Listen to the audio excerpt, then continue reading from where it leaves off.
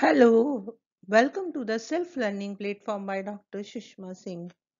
Today we are going to start Unit 11 Power and Authority, and our topic is Power, Marxist, and Western Approach. The concept of power is one of the fundamental concepts of political theory. The analysis of the nature of power in both socialist and capitalist societies is essential for understanding the nature of politics as well as the state. Lenin said the question of power cannot be evaded or brushed aside because it is the key question determining everything in a revolution's development and in its foreign and domestic politics. While studying the concept of power, what often comes to mind is its use in the broader sense by the Marxist thinkers. Both Marx and Lenin highlighted the social relations in a political system as well as the relationship between the man and environment. Over the millennium, in reality, nature has always been both the subject and the object of power. Earlier, nature's control over man had given a different definition of power.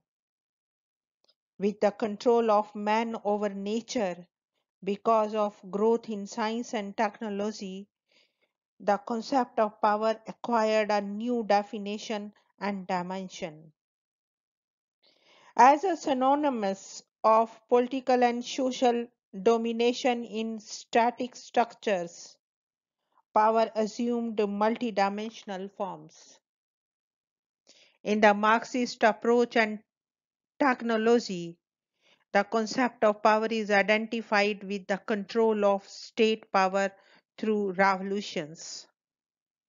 Lenin said the passing of state power from one class to another is the first principle, the basic sign of revolution, both in strictly scientific and in the practical political meaning of the term. The basic spirit of any revolution is the question of power in the state. He said the class struggle becomes real, consistent, and developed only when it embraces the sphere of politics. In politics, too, it is possible to restrict oneself to minor matters, and it is possible to go deeper to the very foundations.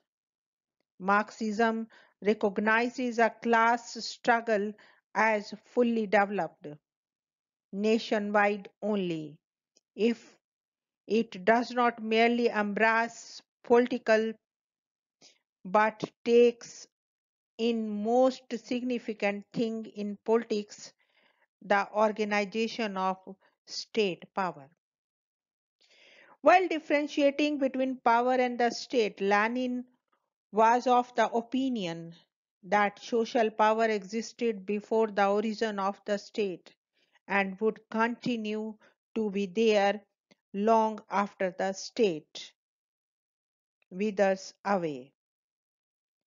Criticizing the views of Parrot Strav that the state would continue to exist even after abolition of classes, Lenin said, first of all, he quite wrongly regards coercive power as the distinguishing feature of the state. There is a coercive power in every human community, and there was one in the tribal system and in the family, but there was no state. The distinguishing feature of the state is the existence of the separate class of people in whose hands power is concentrated. According to the Marxist thinkers, the sphere of politics includes all aspects of the state. It implies all types of relationship between the classes, be it economic, ideological, semi-ideological, and other. Lenin said it is a sphere of relationship of all classes and strata of the state and the government, the sphere of interaction between all classes. Two-term power is often used in a diverse sense, in both polysemitic and indefinite manner. According to Fyodor Bolensky, the nature scientist speaks of power over nature, the philosopher over the objective laws of society, the sociologist of social power, the economist of economic power, jurist of the state power, psychologist of man's power over himself, and so on. Thus, although every expert talks about the importance of power, it is almost impossible to provide an explicit meaning of power.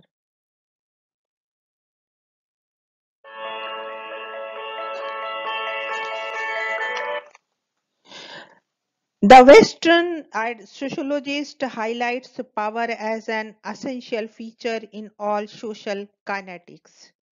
The French sociologist talks of the aura of mysteries surrounding power. Michael Heckel writes, at present, the phenomena of power preoccupy theorists of power law, public law, and political scientists. Francisco Borrocchio emphasizes that in its political form, power possesses the most formidable enigma. The sociologist Crozier opines that power is present in all processes of social life. There is indeed lack of specificity regarding the source of power. The Western sociologists most often are extremely empirical, refusing the philosophical content of power, or are in love with abstract sociologist dimension of power. Maurice Diversis takes a positive view of power. He is critical of viewing power or authority from a metaphysical and philosophical point of view. He proposes that the emphasis should be given mainly to the practical methods by which power commands respect and the means by which it obtains submission. Dowager, however, is not very consistent in his observations. While discussing about some of the great general indications of power, he prefers to indulge in the philosophical groundings of power. Some of the Western thinkers have also talked about the biological concept of power, going back to the Greek days. Aristotle viewed power as a natural condition of society, nature determining the character and process of society. Aristotle said, for that some should rule and other be ruled is a thing not only necessary but expedient from the hour of their birth. Some are marked out for subjection, others for rule. And whereas there are many kinds of both of rulers and subjects, that rule is better which is exercised over better subjects. For example, to rule over men is better than to rule over wild beasts. That work is better which is executed by better workmen, and where one man rules another is ruled. They may be said to have a work. Some of the leading Western sociologists were not in favor of this tendency towards biologism. George Bourdieu, for example, emphasized that the power and society were born together. John William Lapre conceived power as the exclusive attribute of social organization, as a social factor inherent in the social group, and enforces the concept of power from the fact that man belongs to a group. Some researchers like Herbert Simon have presented a very narrow definition of power. Simon uses the concepts of power and influence as synonymous. Others like Gerard Bergon are reluctant to use the term power and desire this term to be replaced by the concept of control to ensure that what they say is ideological neutral. This type of approach in effect may not be able to provide a scientific analysis.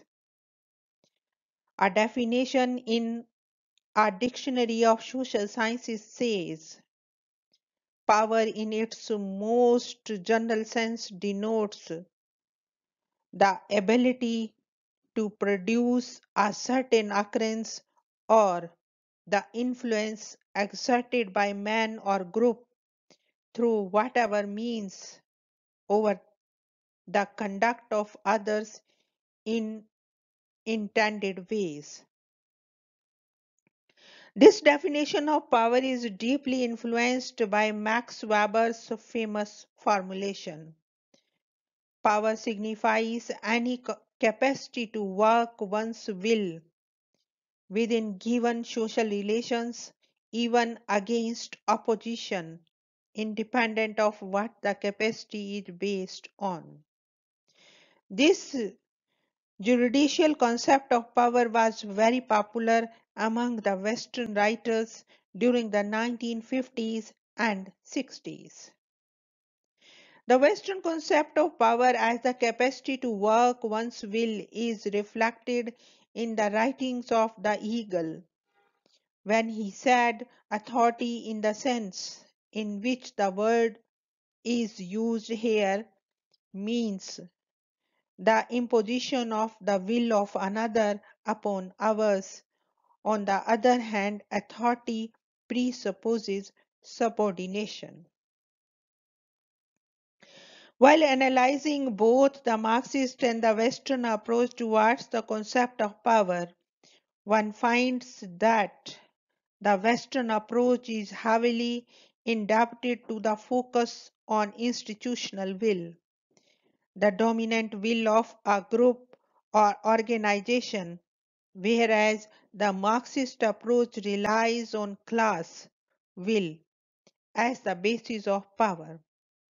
Raymond Organ and Cruzier prefers to use law in place of will, and in place of domination, they would like to offer direction, influence, and control.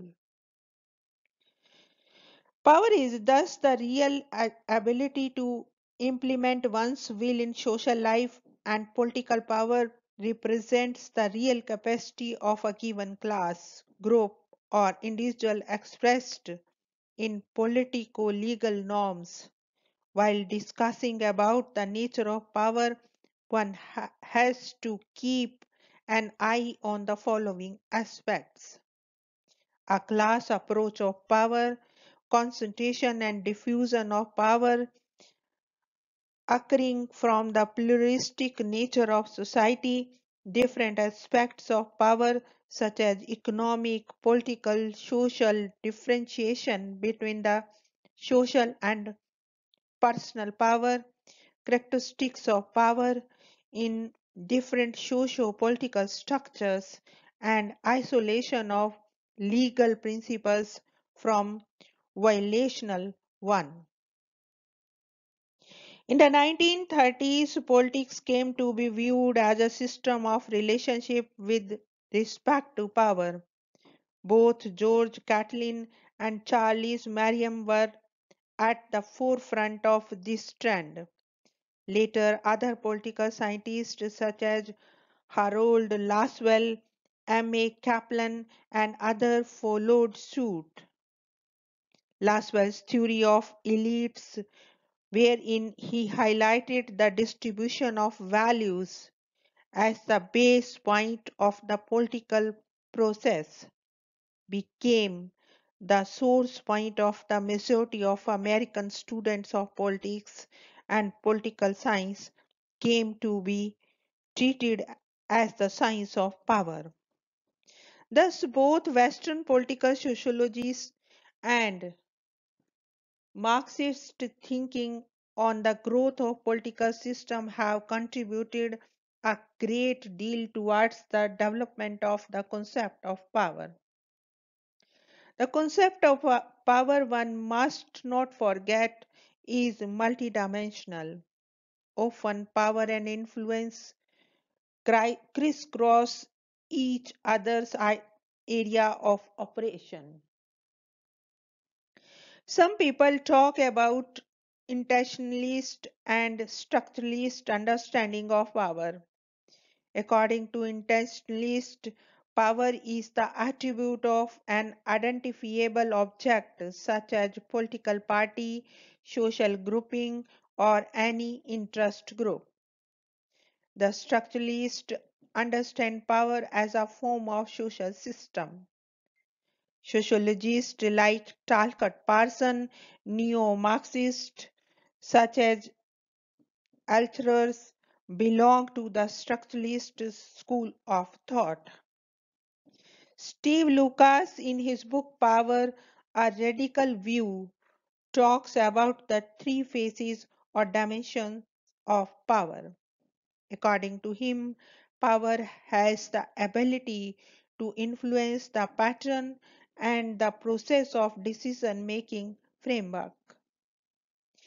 It has also ability to influence political agenda and control people's thoughts. Thomas Hobbes first enumerated the notion of power as having the capacity to make decisions in his major work Leviathan. This has mostly been the basis of conventional thinking in the area of political science. Robert Dahl, in his book A Critique of the Ruling Elite Model, has supported this concept of power, which, according to him, could be both objective and qualifiable. This approach was widely adopted by political scientists and sociologists, especially in America during the 1950s and 60s. While discussing about the power as the ability to influence the decision-making process, some researchers prefer to highlight non-decision making as the second phase of power. In their seminal essay, The Two Phases of Power, Barcher and Bratry stated that to the extent that a person or group consciously unconsciously creates or reinforces barriers to the public hearing of policy conflicts, that person or group has power. As Socrates said, some issues are organized into politics while others are organized out. The third dimension of power is its capacity to influence the thought process of an individual or group. The ideas and views of individuals or groups are mostly influenced and structured by factors such as family, peer groups, schools, churches, mass media, political parties, and the overall environment at the workplace. Vance Packard, in his study, The Hidden Persuaders, has analyzed the factors that have the ability to influence and manipulate human behavior in a particular direction. What Stephen Lucas said, influencing, shaping, and determining his very wants. In his book, One Dimensional Man, Herbert Marrier, the leading neo left theorist, talks about this aspect of power in advanced industrial societies in which the needs of society could be manipulated through modern technology. This is what he said created a comfortable, smooth, reasonable, democratic unfreedom. Here we want to wind up today's lecture. Thank you so much for your attention.